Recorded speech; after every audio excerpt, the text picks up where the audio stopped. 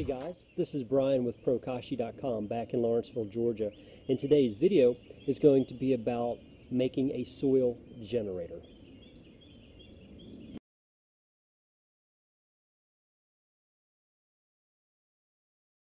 Okay guys, a soil generator is nothing more than some container that has an open bottom and an open top and something to contain around the edges that you can bury or mix your fermented compost with some soil and cover over and allow the other half of the process for Bokashi composting to take place. Simple things for a container would be a 5-gallon bucket with the bottom cut out. All you need is a little bit of soil that you can set it on. If that soil happens to have some grass on it like here, set it right on there like that, and then you can use that surface. If you have a spot like I do here, I like this spot, and I've made my compost here before because it's shadowy, it's cool, and it's a lot of shadow on this side of the house. Just set it straight on the dirt. You don't even have to loosen the dirt up, although this dirt is loose. Use what you have around your house. I have a recycling bin. I roto-zip the bottom out of it. Set it straight on the ground. You can use an old pot or base that you can just take the bottom out of, set it on the ground, and mix your fermented waste with your soil. And this isn't anything special, guys. This is quite literally, you know, old soil that just comes right out of here, gets thrown in there, and then that's it. If you don't want to go that route and you already have a compost pile, by all means use your compost pile. If you have one of those tumbly bins like I do that's very slow in the way it works, go ahead and use it. You can just take your compost and spread it out a little bit. Put your Bokashi fermented food in here, mix it up, twirl it a few times, close the lid, wham, there you go. You can make your compost pile go a lot quicker. Of course, there is always the old-fashioned method that I've demonstrated many times. You can take your soil, pull it aside.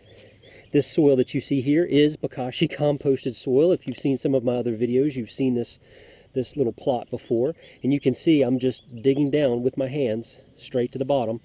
What you would do is you would dig a hole about, I don't know, 6, 8, 10 inches deep. I'm just the width of my hand plus. You would take your fermented food out of your bucket and pour it in there. So let's do that real quick. Just a demonstration of the classic way. You don't need any special tools. You don't have to go out and buy anything. Here's what I had at the house. I can use a hammer. Obviously I can use my hands, and I can use this little fork.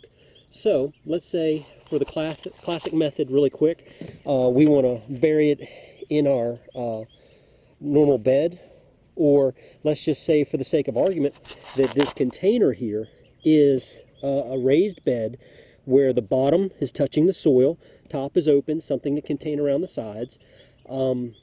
We wanted to use that because we had it available. Dig yourself a little trench such that you got soil on the bottom, which obviously I do. Pull it out. Here you go, guys. That is ground pork. It's been sitting in there for 2 weeks. I'm not going to pull all of this out so I can do a demonstration. Oh crap, Mom's going to get mad how that got in there. Ooh, buddy, she's going to get mad. I love you, honey. I'm putting it back in the dishwasher now. Let's put a little bit of the fermented waste in here. Once it's in here, we've got oranges, apple peel, banana peel, meat, definitely a no-no. You would then chop in a little bit of soil. When I say chop, I just mean mix in a little bit of soil to it, just enough to get it covered, guys. Nothing special, nothing fancy, and then cover it back over. That's it. Cover it back over. If you have some extra soil you'd like to add to it, just so long as it's covered by a couple inches, you're set. Anytime that you do something to the soil, in my opinion, the soil is a living organism. in nature, you never see bare or exposed soil. If you do, it's not healthy. The soil is basically the earth's skin. Cover it over. So what I do is I just take some straw, because that's what I have. I've used grass clippings before. Cover over your spot. What you want to do is protect your soil, but you want to keep the moisture in there, and you want to keep the sun off of it. Remember, this is a living product, so that the microbes in there, the more you protect them, the more you keep them cool, the more you keep them moist, the faster they work. When they work fast, that means that they bring in all the beneficials. So, that was the classic method there. Let me show you the method of making a generator box. So, we will take the same bucket fermented waste. You can see I've got onions, bread, lunch meat. There's some ham, some lunch meat that was in there, some strawberries. And if you don't have a lot of space and just using what you have, using what you have at home. All right, now I'm going crazy. Here's my hammer. Just, guys, simple tools that you have at home. Use your hands. You don't have to go buy gizmos and gadgets with this composting. What you do, say you're a small person, say you're elderly, you're infirm, you have some injury or disability that keeps you from doing a lot, and you want to do some gardening, you want to do some composting. It's just this simple. Take your bucket. This is just some soil that I literally just dug out of the back. See, got an old tomato label, so it's not out of the bag. There's no tricks. Get yourself a little mixing bowl, which I have here. It could be anything. Take your little tool, pull it out. There you go, guys. Mix it up with your tool. When I say chop in the soil, that's what I mean. Just take your soil, chop it in there. And again, this is stuff you got around the house, guys. You don't need to make this any harder than you have to. And now that you've got this mixed up, what you do is you put it in whatever container you want.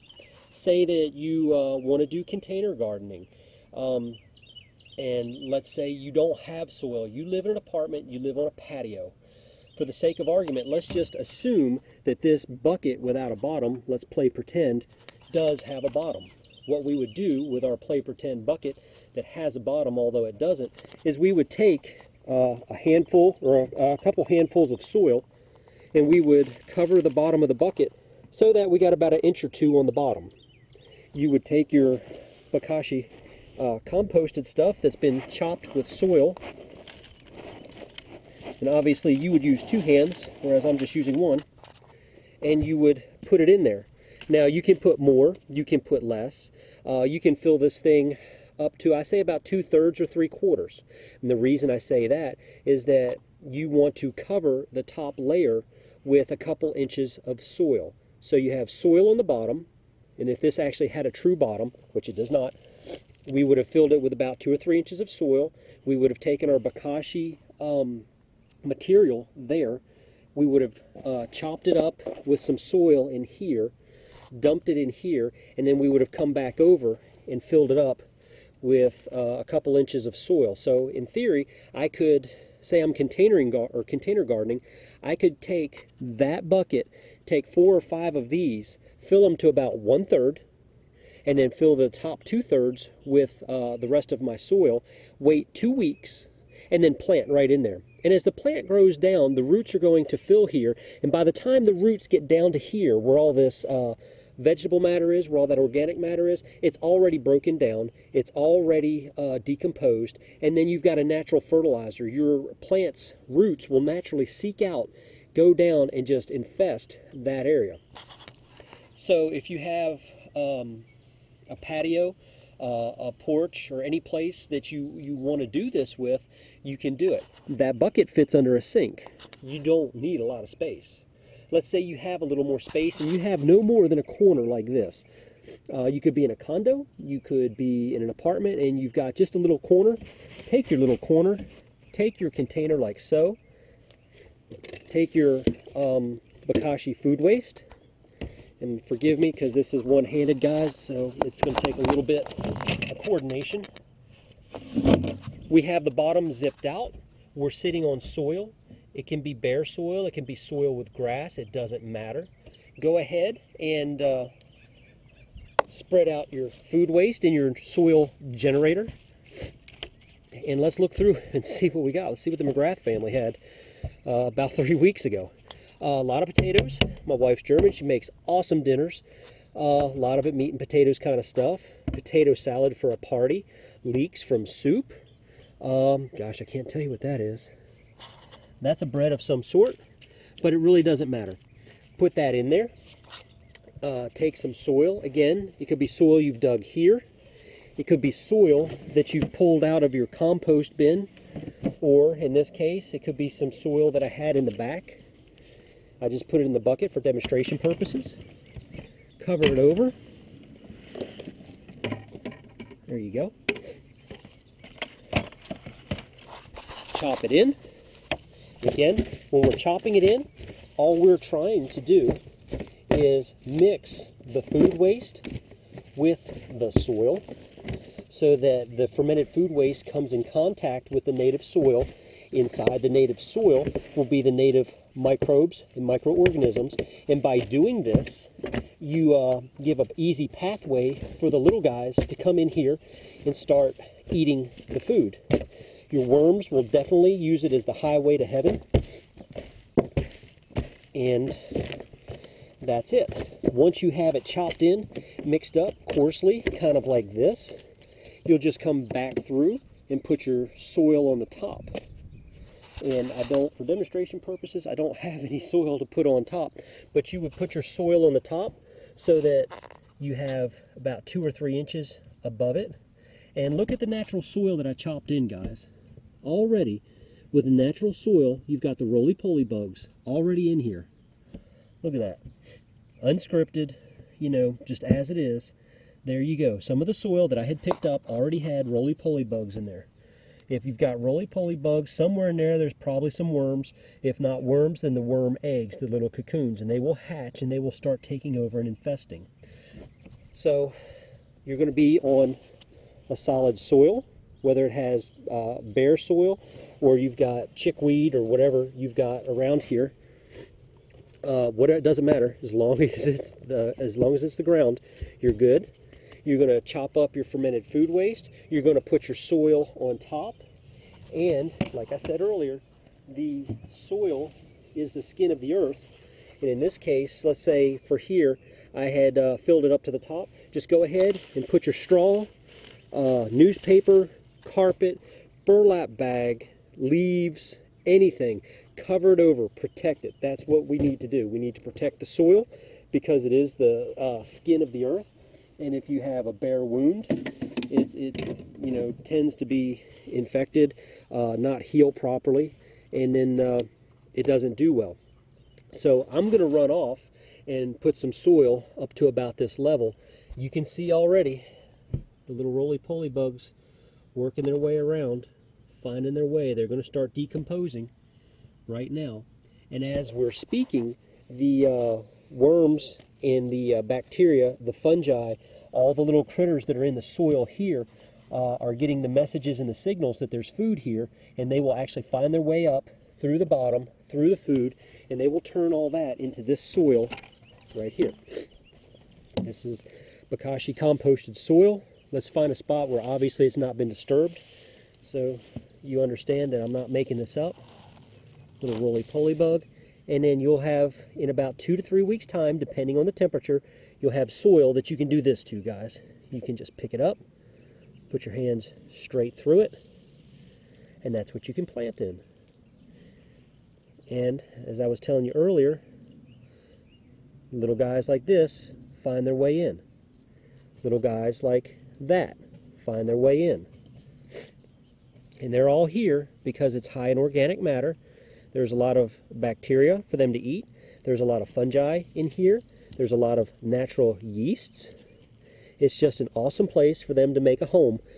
And the cool thing about this is, with Bokashi compost, when you're doing this entire process, the interesting thing about this is the bacteria, the fungi, and the yeasts all give off beneficial chemicals. They may be an enzyme. It's just a little protein that makes chemical reactions happen. So now they have added the biologicals in the Bokashi wheat bran have added their own vitamins, their own minerals, their own enzymes to the soil. Now, when you put this in the soil, when you chop it up like we did, the natural critters in the soil start adding theirs.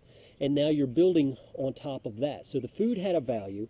It has a higher value because it's broken down, more available, and the bacteria, fungi, and yeast have added their own special little elements. We turn it into the soil in our raised bed, and the little roly-polies, the protozoas, the nematodes, and especially the worms, guys. Worm compost, some of the best stuff there is, some of the best stuff you can have. And guess what's happening? You're bringing the worms in, they're eating your food, and they're raising the nutritional value. So you started with a product you were going to throw away, preserved it, increased its value, turned it into the soil, it's increased its value. Imagine what is going to happen when you plant in it. The product or fruit of your planting will have that increased nutritional value, and guess what? You can cut down on your watering. You can cut down on your fertilizing. You can cut down on pesticides and fungicides because the plants that you have everything they need to be healthy. We have given them everything. We are in balance. We're not out of balance. We're not forcing anything on the plants. This is a natural system, and natural systems are self-regulating. They give up when they need to give up. They give up as much as they need to give up, and then there's no more. Whereas with other types of chemicals, fertilizers, fungicides, and things like that, we can overdo it. And I think you'll enjoy it. So I appreciate you taking the time to watch this. If you have been skeptical or curious, get on my webpage, write me, give it a try. I mean, what have you got to lose? You can have 1,000 pounds. If you fill a bucket a week, you can have over 1,000 pounds of organic fertilizer in your ground, and it's all basically free. If you eat healthy, you eat chemical free, well then you've got organic fertilizer, and see how much you'd have to pay for that.